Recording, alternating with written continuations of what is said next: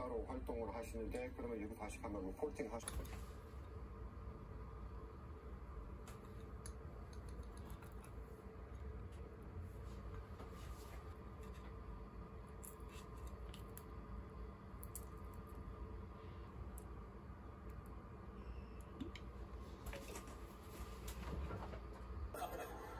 그 하고 있었을 때 찍었었는데 미국 근데 그런 싫어하는 사람 너무 많아요. 왜요?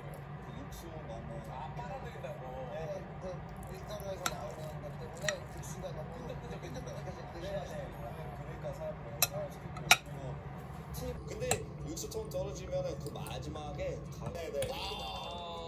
그거 센 거죠. 그 다음에 이러면 얼굴 이렇게 무지하게 붙이 무지하게 보여. 아 영문이 막 엄청 막 그리고 새벽에 이렇게 물 진짜 맞아요. 있어서 거기 가서 실패하면 아니면 돈 많이 못 보면 미래 어떻게 될 건지 너무 걱정이어서 그래서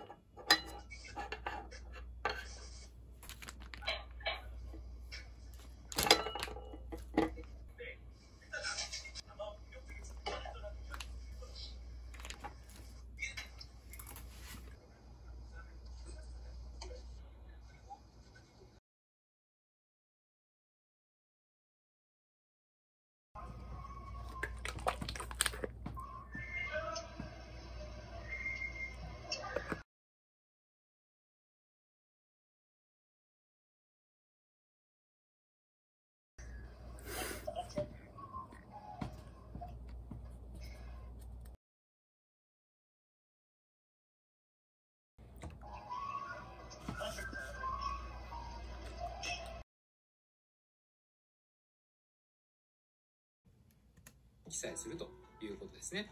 そして給与支払い者の所在地、住所ですね。それを記載するとならないのが右の部分ですね。あなたの氏名ですとか個人番号、世帯主の名前、そういったものですね。それから生年月日、配偶者の有無と、この辺はね、漏れなく記入するようにしてください。そして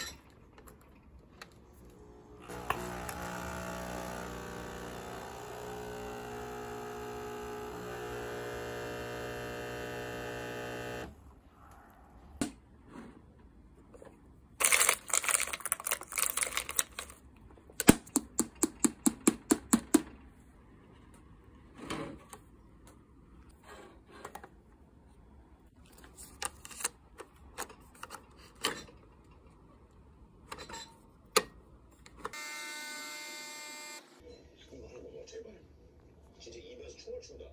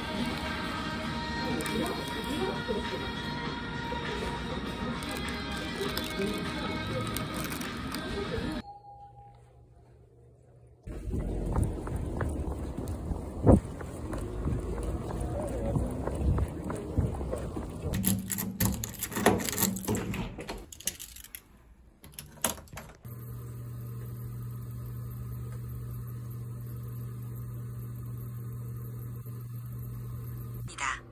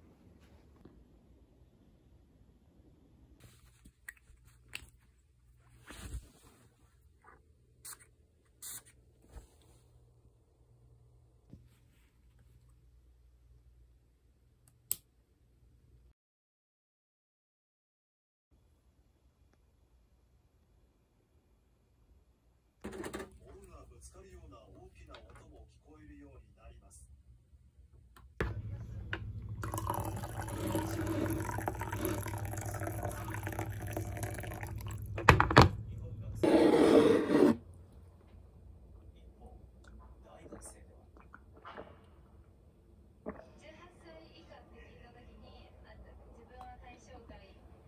흑자를 만들기 위해서 한다면 우리는 편안하게 살 수가 있습니다. 그러면 청렴은 그냥 따라서 오는 거죠. 감사합니다.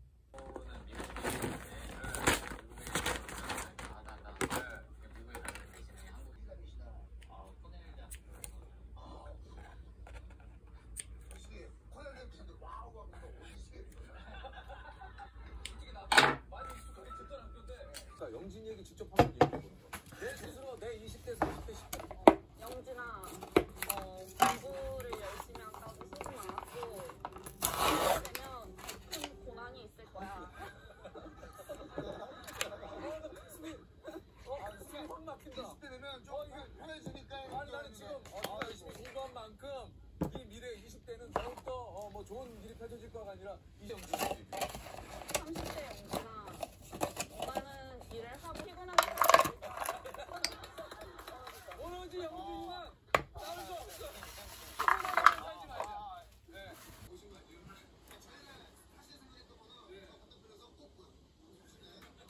근데 뭐 어디 취업을 하시거나 뭐 또 생각 있으신지. 네, 제가 나이가 29살인데 그러다 보니까 이제 입사 원서는 몇 개 넣었는데 그 중에 하나가 돼가지고 지금 다음 주에 면접을 보려고 내 길이 아닌 것 같다는 생각을 많이 했었어요. 근데 이제 주변의 기대가 크니까 이 친구들 그래서 쉽게 못 그만두고 조금 오래 끌었던 것 같아요.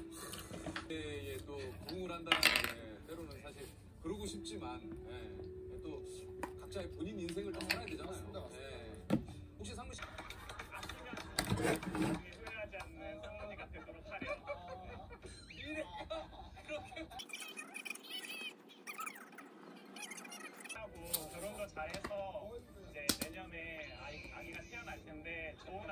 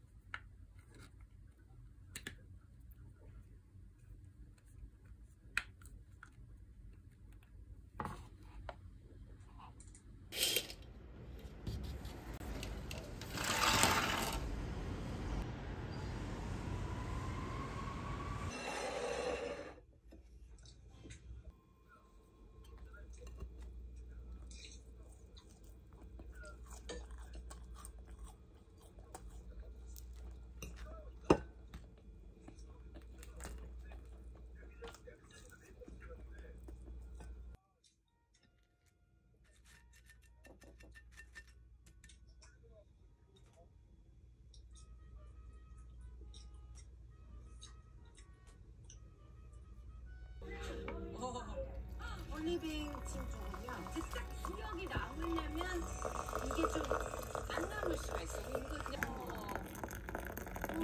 진짜 오늘 좋아요.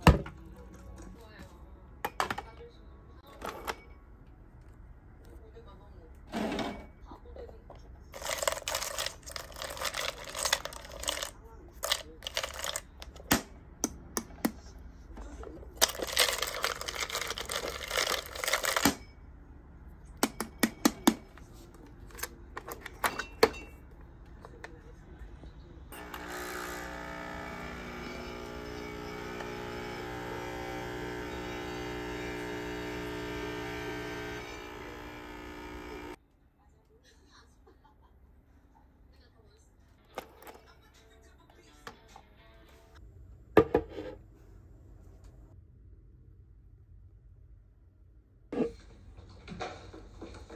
왜 그랬어요, 원장님? 뭐? 친하게 진짜 제가 아는 척 말아달라고 부탁드렸잖아요. 야, 너 유관 대답 들었지? 유관도 너한테 호감이 있다고?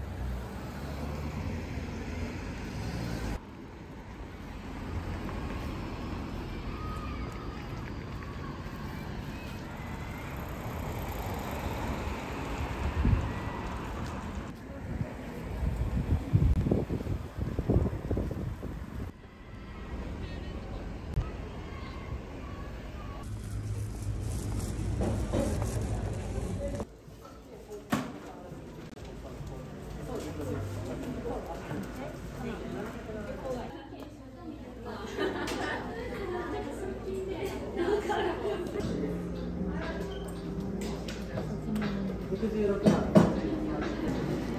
待たせしております。カフェラテホットです。ホットで、サイズカフェラテのホットで500円です。1000円お預かりします。レシートご利用ですか？大丈夫です。頑張りました。500円お渡しです。67番でお呼びします。ありがとうございます。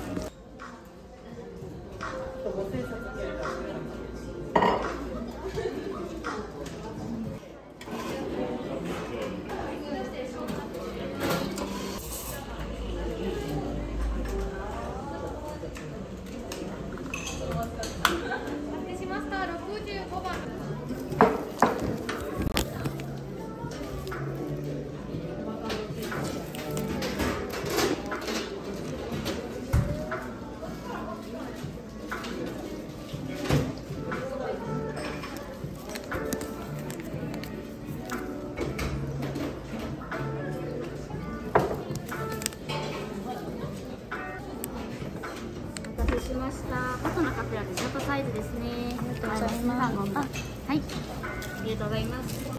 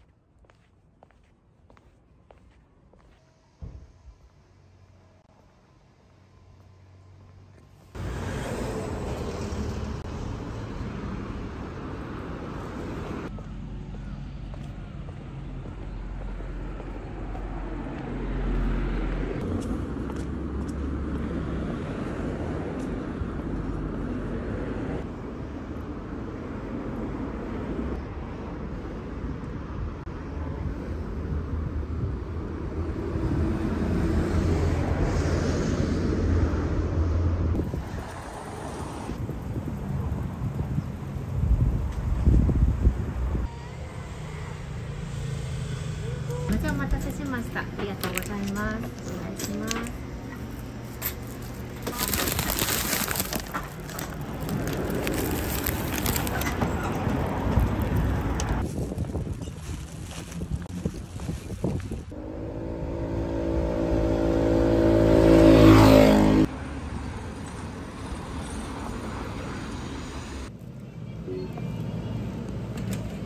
ありがとうございます。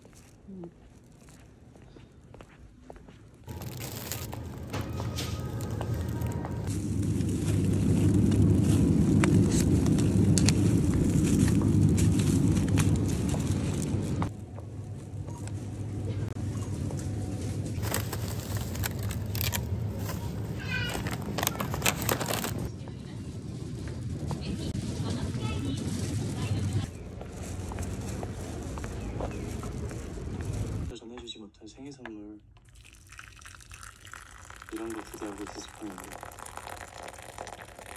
그런 거 없어. 대충 다 챙겼으면 얼른 가. 있는 게 좋아. 너 지금 왜 몰려? 이렇게 들어가서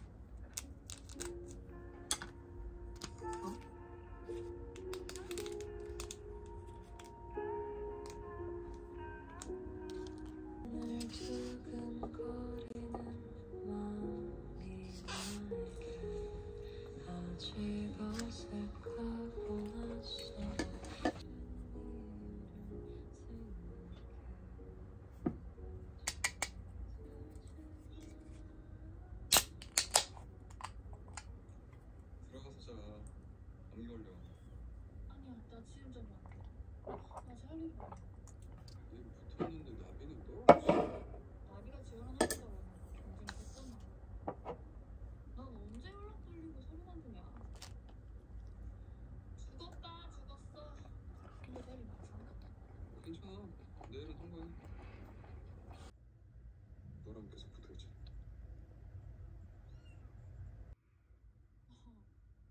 그러네.